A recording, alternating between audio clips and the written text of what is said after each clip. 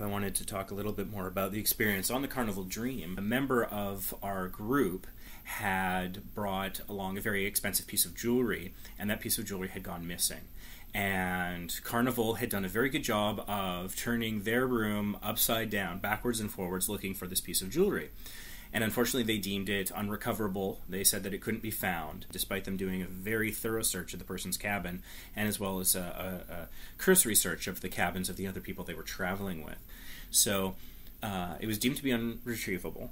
So they gave the bad news, and we followed up, and nothing could be done for a period of time. And so, the trip ended, we went home, and eventually we were contacted by Carnival, and they did, in fact, find the jewelry in question and sent it back. So there is a happy ending to that particular story.